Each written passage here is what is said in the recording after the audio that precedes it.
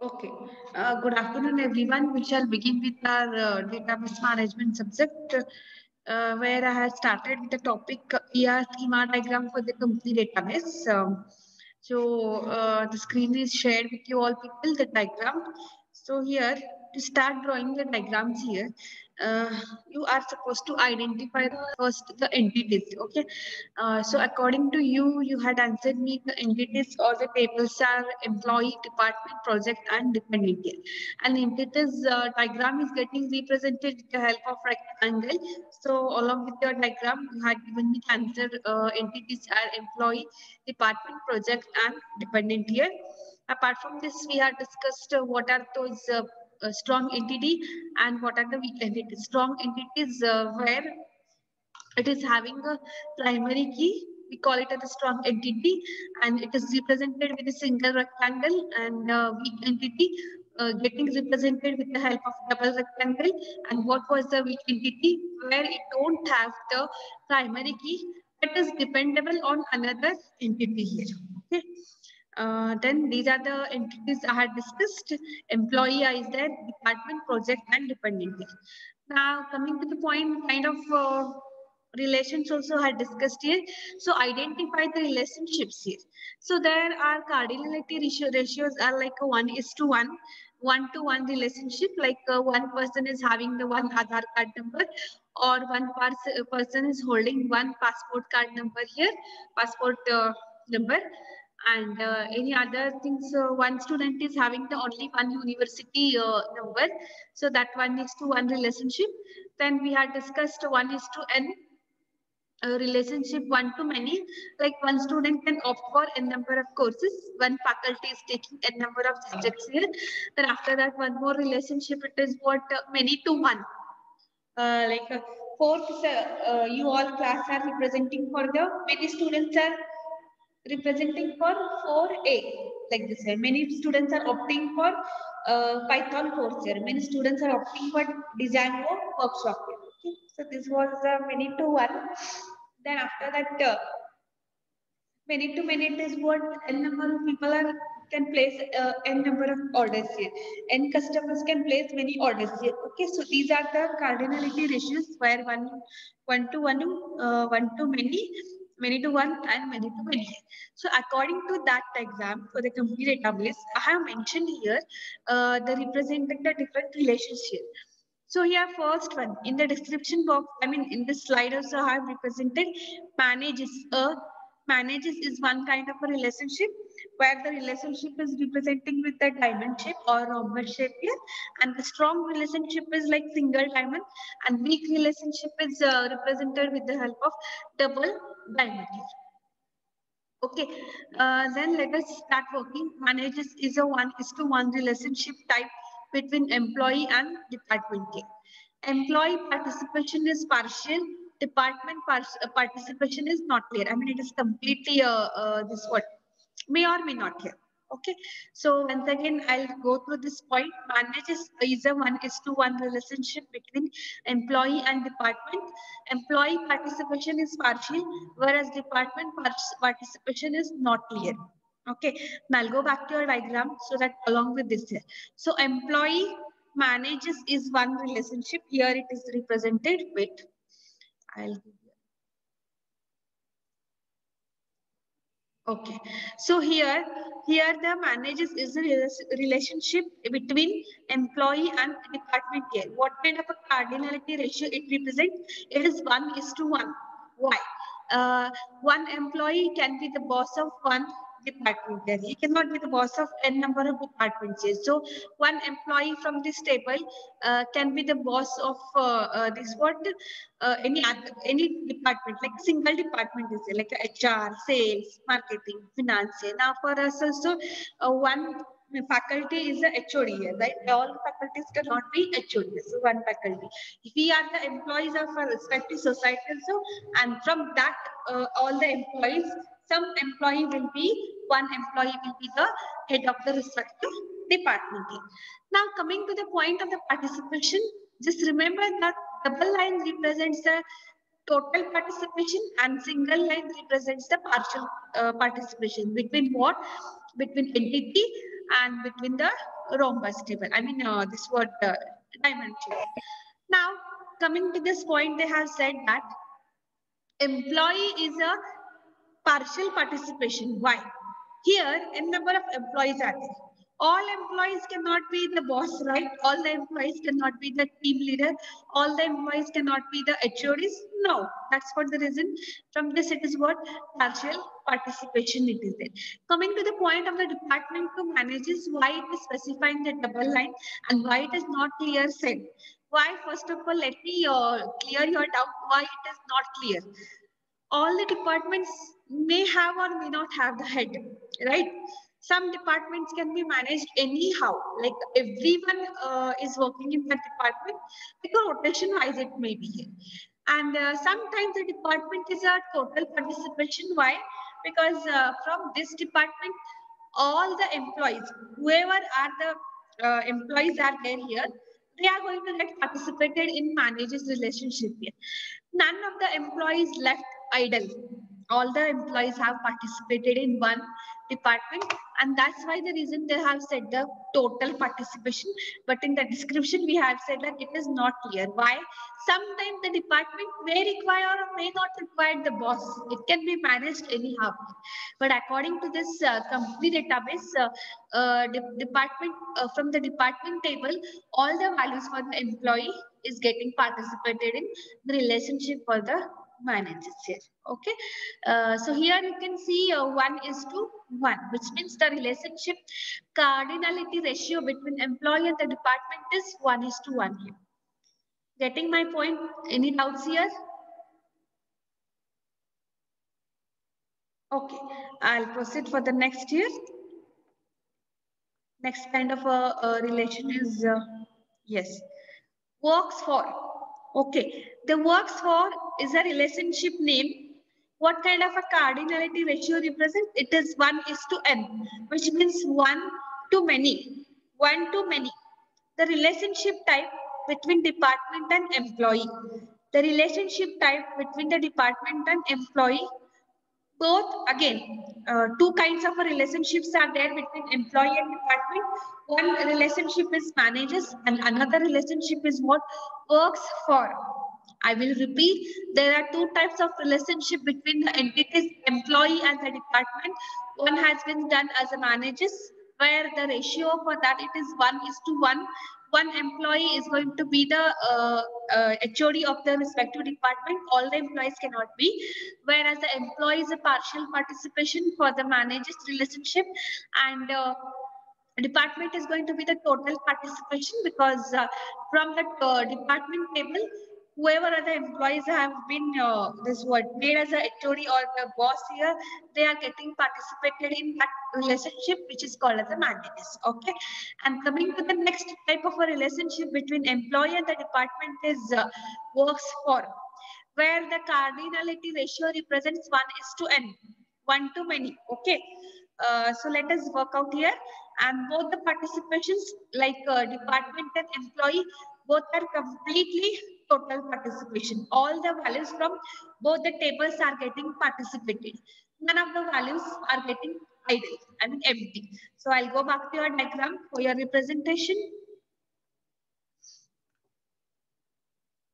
Yes. Let me use the highlight. Okay.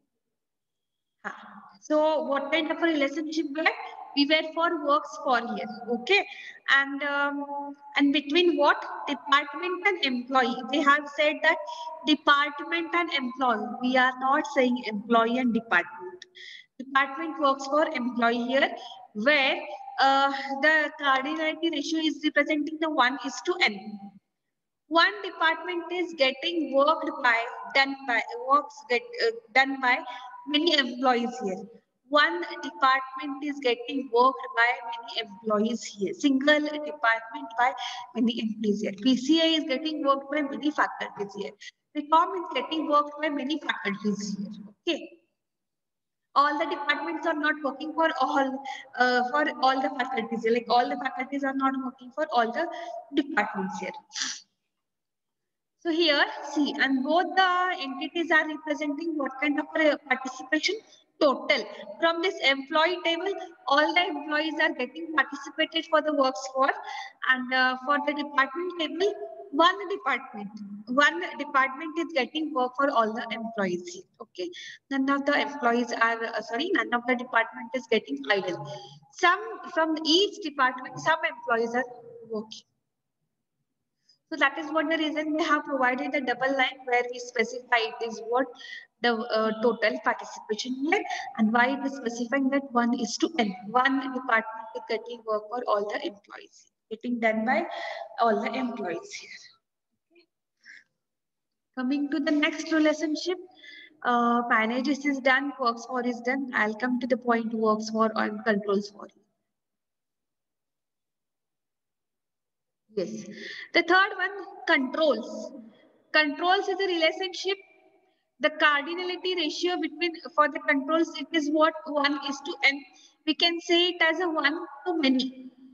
Is a relationship type between the department and the project here, between the department and the project entities. Then coming to the point, kind of a participation. The participation of project is total, where it is going to be represented with the help of double line, whereas that of department is determined to be partial. Why it is determined, I will tell you soon. So the name of the relationship is control.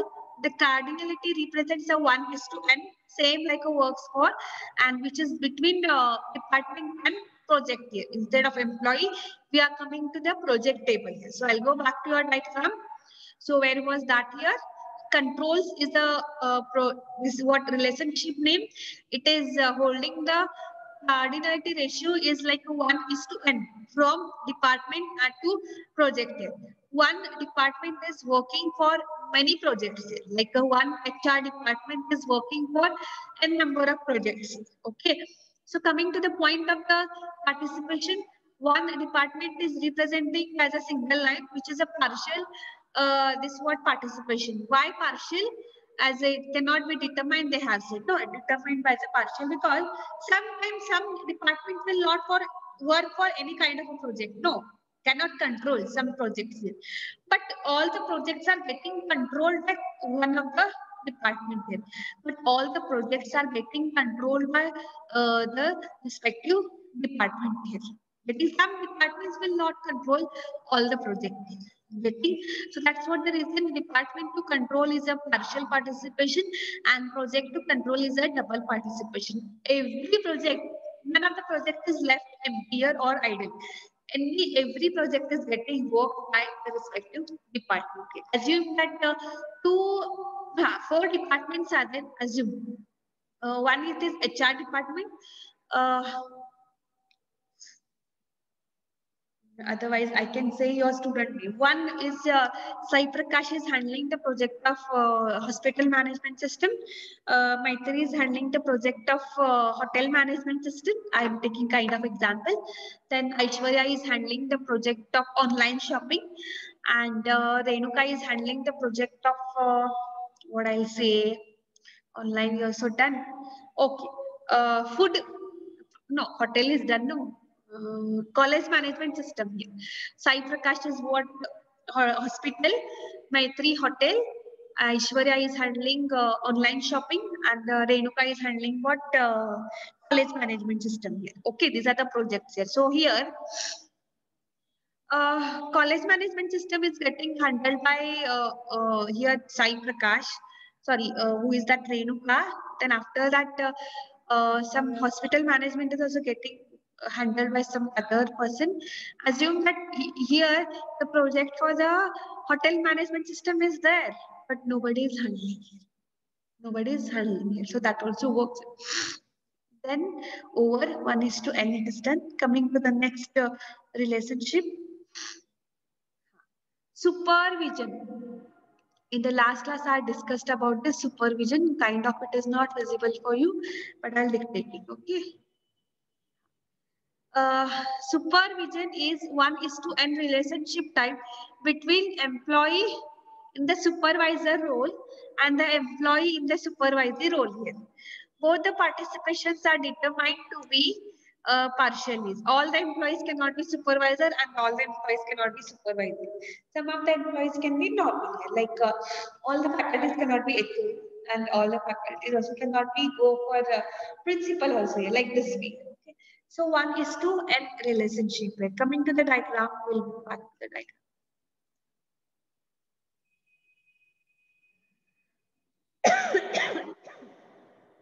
One employee and many supervisors will be there. But supervision can be is a relationship here from the supervisor can be one means God. Okay, and here supervisors can be more. Who is going to do the supervision like this? Coming to the next relationship, works on. Works on is determined to be many-to-many relationship type with the attribute R's after the users indicate that project can have several employees working on it here. Here, both the participations are determined to be total. Let us go here where the works on relationship is there and between what entities are there. I'll go for the diagram. Works on, works for is different and works on is also different here. Works for is between department and employee. Works on is going to be between employee and the this what project here. The kind of type cardinality ratio is many is to n, which means many to many ho jayega. Many employees are working on many projects. Many projects are getting handled by many employees. I'll repeat my sentence. Many employees are working on many projects here. Many projects are getting worked by many employees, and both the relationship, both the entities provides a kind of participation is total participation. Why? Because all the employees from the employee table are working for some project, and here also why it is total from the project to works on all the projects are getting worked by all the employees here. So none of the project is left empty here. Okay, and the R's they have said here the R's it is then it will get indicated for this which employee is working for which project here. To identify that which employee, we are going to take the employee ID here, and to identify which project is there, we are going to take the project number here. So we can understand that Sai Prakash roll number is 401, his employee, and the project number it is what P101. So 401 P101. With the help of this value, we will come to know that how many hours he or she is working here. Okay. This is done. Works on is also done here. For the works on, the relationship type is M is to N. You can call it as a many to many here. Then last type of a relationship is dependent. Dependence of insurance purpose here. Whom to be claimed or medical insurance or some other accident insurance, any kind of insurance. So dependence of is a relationship, and it is a kind of relationship. It is what 1:n relationship type between employee and the dependent. One employee is going to give the it can be the dependent of n number, like he is a dependent of mother or a father, wife, daughter, son. These all will work out here. Okay, so here which is also identifying the relationship for weak entity. Why weak entity? Because in the dependent table we are not going to have a primary key, but dependent table is going to get depend on the employee table here. Or weak relationship क्यों है? Because the dependent type, the participation of the employee is partial, whereas the dependent is total here. So let us see here. Go back to the diagram, please. So here, employee and dependent here. One employee can be the dependent for a number of people here. Here it is a weak entity because it is not having the primary key, but it is fetching the value from the employee table here. Okay, finding out the kind of relationship type here: husband, wife, mother, father, daughter, son. Okay. And how it is, or one employee can be the dependent for the, I said, mother, father, normal employees are there, and after that, maybe after marriage, husband, then wife, daughter, son. So yeah, one employee के लिए कोई तो relationship हो जाएगा. And employee is a partial participation. All the employees cannot be the same, cannot have the same mother, right? So that we can say. So and from here, dependent side, why it is a total participation? Because all the dependents are getting participated in employee. Somewhere it is getting connected here. Okay. And here from the employees, some of the employees will be not there. So that we have to leave it. But from this side, all the values from the dependent table are getting connected to the employee table. So this was about your respective ER diagram. One more start date. Can you tell me what is the start date? Employee has become a boss for the respective department from when the date should be there here. Okay. So two attributes are getting created with the help of relationship C. One it is manages, that is started, and second one it is what works on relationship, which the attribute is getting created as hours, like a number of hours employees working on the respective project, and here employee is the boss of the respective department from the respective date. Okay, so this was about your ER diagram. Then the third step for the ER diagram is what you are supposed to identify the key attributes like primary values. So for the employee table, you have social security number. With the help of diagram, you can understand that it is getting underlined social security number here. Coming to the next department number, it is there. Yes, the name was also there, but we have not included here. The department key attribute is number. Project is also the key attribute is number. Dependent the key attribute is going to be the name. Other relevant attributes is what? Birth date, gender, address, salary, name, locations, number of employees. Project it is name and location. Dependent is what? Gender, birth date. Sorry, birth rate I have provided. Extremely sorry, birth date and relationship here. Kind of relationship. This is your entire ER diagram. Again, for your reference sake, for your summary purpose, I have created the bullet points. You can have a look here. Entities and their attributes. Employee entity, attributes of employee entity are name, ID, gender, DOB, and date of join. You can include that. ID is the primary key for the entity, and department entity, attributes of the department entity are department number, name, and location. Department number is primary key for the department entity. Project entity, attributes of the project entity are project number, name, and location. Project number is the primary key for project entity. Dependent entity, attributes of dependent entity are department number. Yeah, because you know what, which employee is working for whose dependent is that, so that relationships again I have mentioned for your reference 6 here. Employee works in department, manages control in department here. Department has many projects. Employee works on project. Employee has dependent here. Each employee has dependent. Each dependent is dependent of only one employee. One employee works on several projects and the number of hours works by the employee on a single project is recorded here. One department has many projects, but one project cannot come under many project departments. Okay. So this was about your ER diagram, and still one more topic for the beginning part I told you. Let me share you, and which is very easy. Wait.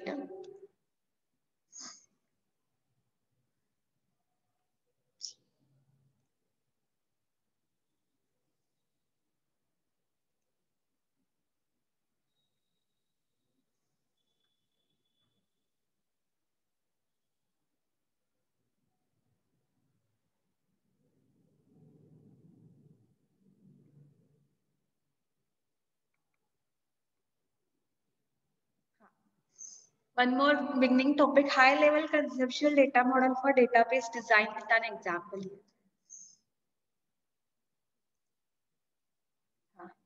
So here, high level conceptual data model for database design. Now we have learned three levels like three schema architecture. We had their conceptual level or conceptual database design. Then we had logical, and the third one it was a physical. Okay, if you don't remember, I'm telling you still three schema architectures was there. One it is a logical. Sorry, first one it is a conceptual schema. or level, you can say. Second one, it was a logical level or logical schema, and the last one it was a physical schema or level here. Now I'll give you a short description what was there for the conceptual schema. For the conceptual schema, you are supposed to understand uh, what you want actually for the table. For the database, what are the ingredients you want? Which tables you want to get created, and for the tables, which are the columns you want to mention. For that table, what records has to be stored here? What the conceptual level specifies what logical, coming to the point of the logical, how it can be implemented or how it can be worked out. Still, I mean, who will take care of that here? How it will be get created, the kind of language to be used. Okay, and coming to the point, physical storage, how it will get stored, where it will get stored, who will use that, who will create that thing, actually Python, how the insertion can happen and where it will get stored here. So this is your physical. Okay, so these are the three things you should remember. Which are the three things here? Those are that is conceptual, what, logical, how to do. I mean, who is going to do that here? Management. How many tables are there? What are the column names that should be recorded here? Then after that, physical, it is what, where it is about to store. This is done. Then I'll show you the diagram for your reference, like what exactly this topic it is. High level conceptual data model for database design. I'll tell you in a basic way. Assume that I am the customer and Sai Prakash is the designer here for the database. So what kind of a database I want, how it should be implemented. I mean, not implemented, how it should be look. What are the records to be added here? So I have to discuss this what with Sai Prakash. Sai Prakash is the developer. He and me will be discussing the entire things here, how my database has to get created. For that purpose, what are my requirements? And from his side, he will listen to my requirement and he will allocate his friends how the database has to be get created. Who will create the table? Who will insert the records? Who will take care of the queries working here? These all should be there. So hardly 2 minutes required for this. I'll show you first diagram. Yes, the textbook also this diagram is available. So see, this is the mini world, which means what we are going to come here, the customers and the developers here. And as I have discussed, that three things you should remember: what is the conceptual design or the conceptual level, what a logical design, how, क्या करना चाहते हो, physical design, how it is going to get stored here. Okay, this is respected to your schemas here or architecture for the DBMS, you can call it as a, and here two parts are there. See, till here conceptual and requirements, DBMS independent will be working, and the last one is what kind of a language we are going to use the DBMS specific here, the respective things here. And this is, I have said that this is entire DBMS part. And coming to this point here, you see here, functional design, application program design, transaction implementation. This functional design is getting related to the software engineering, how the requirement should be there here. This will be used once your database will get created here. How we are going to retrieve. Retrieve मतलब access कैसे करना चाहते हो database and how we are going to update here. So this will be handled by the software engineering purpose, and here you will be taking care of the flow diagrams or the sequence diagram also, where you have your C programming kind of should be implemented for the software engineering also here. So I'll start with this here. The first part, it is what requirement collections and analysis here. This is a simplified overview of the database design process. मतलब how Sai Prakash is going to take care of the database design process from my side, and how he is going to listen to me. What are my requirements? How he is going to note it down all those requirements here. The first step shown is requirement collection and analysis here. What Sai Prakash will do during this step, the database designers interview prospective database users. I mean, for me to understand and document their data requirements here. Like he will understand that what are my data requirements, how the document has to be built in. Everything he has to check. What database I want, how the table should look, what are the records to be inserted here, What queries will be there? I say no always. I want the query those who have scored in the DBMS above 90 here. So that query, how it should be implemented, how the answer should be visible here. So that will come under the requirement analysis and collection. Then after that, Sai Prakash will listen to all my requirements. What he will do? Now he will allocate all his friends with a task. Hello, काम करो like this way. So once the requirement have been collected and analyzed from my side, the next step is to create a conceptual schema for the database. Yeah, conceptual schema for the database is what using the high level conceptual data model.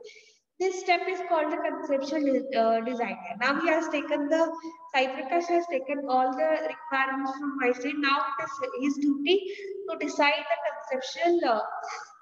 This is what design here. How? When he is working for the conceptual design, he will also tell me also to his this is what team members also, friends also. Like he is telling me, ma'am, we have to create a table for you, where the table we will call it as entities. I say okay. So he will decide how many entities to be get created, and for the respective entities, what are the attributes to be created. And after that, from that entity, you have to decide which attribute will be this one key attribute here, which attribute will be multi-value or derived attribute here. Also, he has to decide what are the relationship between the different entities here. What kind of relationship we maintain? Either one is to one, or one to many, or many to one, many to many here. This relationship also will be done in the conceptual schema here. Apart from this, he also has to decide the kind of participation, how it is done, whether it is a total or whether it is a full year. I mean, partial or total participation. Okay. Here in the conceptual design, only take care of entities, attributes, and the type of relationship. What should be done? Coming to the next step, the next step in the database design is the actual implementation of the database using commercial database management system. Here, actual, मतलब logical में आना चाहिए. You have got the idea what are the tables you have decided, what attributes you have created. That also you have got the idea in the conceptual schema and the relationship also. Now it is your duty actually to create the table. Create table so and so, attribute so and so here. Okay, so this will work in the this what logical schema here. And the last step is the physical design phase, during which the internal storage structure, actually values, records to be stored in this level here, where you can see the physical design phase here. The files organization, indexes, access parts, how accessment should be done here, and the physical design parameters for the database files are specified. Okay, storage of your records it is there. And coming to this point, here everything, here it will work from this high level transaction specification. Everything it is shown how your database is getting designed for the application program, how it looks. And here transaction implementation, how the queries are going to get working. Okay, so this was about your today's class. I have completed your ER diagram for the complete database and also completed your first topic of your second unit. And the last topic I have left it is with the naming convention and design issues here. I'll proceed this tomorrow's class for this topic here, okay? So that your second unit will complete here. I request everyone to give the attendance here.